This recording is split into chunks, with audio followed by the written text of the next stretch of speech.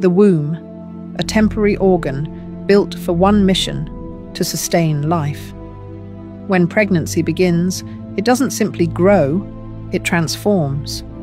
Blood flow rises, muscle layers thicken, tissue expands with quiet precision, turning a resting space into a protected chamber.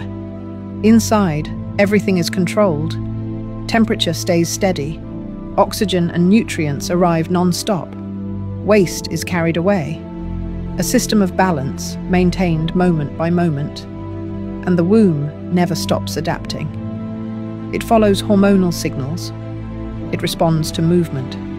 It adjusts to the changing needs of the body developing within it. Its walls stretch far beyond their original size, yet keep their strength.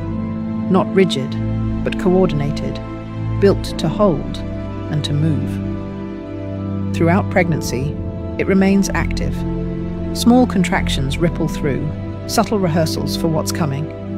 Then, when the time arrives, those same muscles shift into rhythm. Powerful waves, repeated and precise, guiding life outward. After birth, it contracts.